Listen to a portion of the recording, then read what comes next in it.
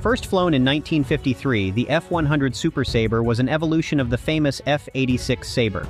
It became the United States Air Force's first jet fighter capable of achieving supersonic speeds in level flight.